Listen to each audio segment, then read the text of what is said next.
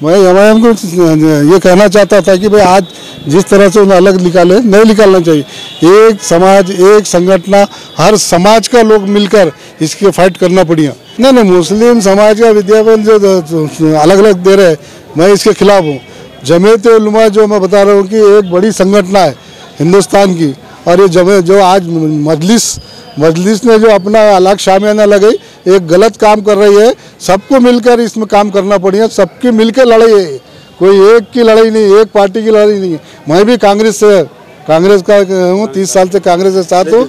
महापुर है वो जमात भूल के एक जगह आना चाहिए, ऐसा नहीं, सभी जमात मिलकर काम करना चाहिए। सुन्नी जमात हो या तबलीग जमात हो या तुम्हारे MIM हो, MIM ने भी मिलकर ही काम करी तो इस मसले का हल होगा, नहीं तो कोई नहीं होगा। आज हमारे साथ जो तुम्हारे बाबा साहब के जो अपने क्या बोलते गुरु, उन्होंने साथ में थे, ऐसा नहीं है।